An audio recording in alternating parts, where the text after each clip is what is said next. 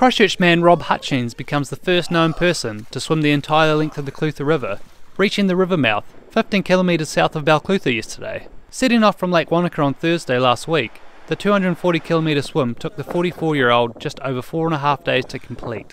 From Wanaka to the Pacific, it took 5 days, 4 days and about, I don't know if that was 2 or 3 hours.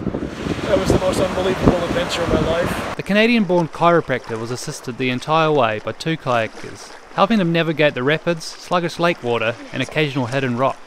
Almost a year in the planning, Hutchins struggled to find the words to sum up his achievement. I'm overwhelmed. I wish I could say something that's really philosophical and inspiring, but I just would say to anybody who comes up with any kind of crazy ideas, just follow your heart and do what you love.